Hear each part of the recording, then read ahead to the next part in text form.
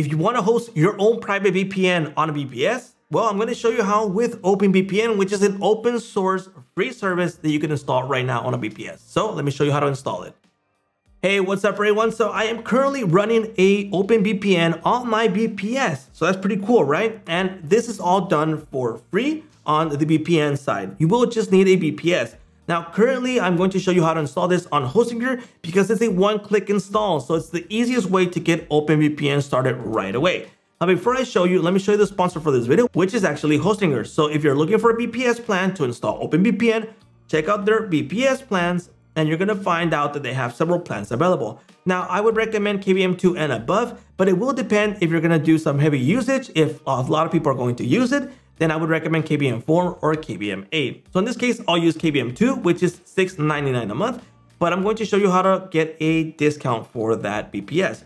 So currently, I would recommend that you select 24 months because you're going to lock in the lowest price, lowest renewal price, and you'll be good to go for 2 years. Now click on have a coupon code and type in my code or paste it in, and the price is going to drop to $150.98. And that's 2 years paid off for the VPS. And you're going to have your own private VPN installed inside of here. Now, for the installation process. So in this case, the first thing that Hostinger is going to ask you is, where do you want this to be installed? I would recommend that you install this, especially for the VPN usage, where you're going to do the most searching around. So if you're going to do a lot of searching on US, then select the US location. If it's going to be Europe, select Europe. So in this case, I'll use US. Let's go ahead and continue. We're going to click on applications. We're going to show more here, and we're going to choose OpenVPN. We're going to select it. We're going to continue, and we're going to select a password for this. Let's go ahead and continue, and it should start off the installation process. So let's go ahead and finish the setup. And once that's done, I'll show you the next steps to get OpenVPN started right away.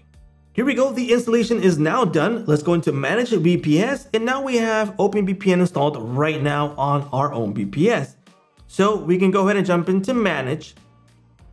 Here we go. Let's go ahead and log in. So this is the username, OpenVPN, and the password is the one that we designated. So let's go ahead and paste it right now. Let's go ahead and sign in. And this is the first time that we are signing in. So it's a really easy way to install OpenVPN.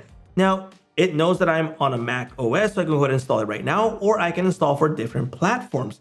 Now, if you tick this on, it's going to install the link where it's going to log in, and all you need to do is add your password so it starts working right away, as it did on my other installation. So in this case, it already has the password. So I go ahead and turn this on, and it's going to kick in. So let's add the password, and we should be good to go to start working. This VPN is installed on my VPS.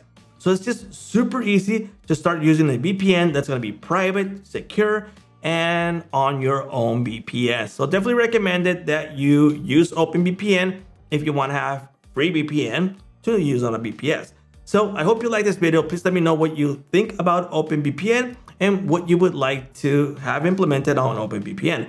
So don't forget to use my coupon code in case you want to grab a VPS plan, which is SAASMASTER. And that is a wrap.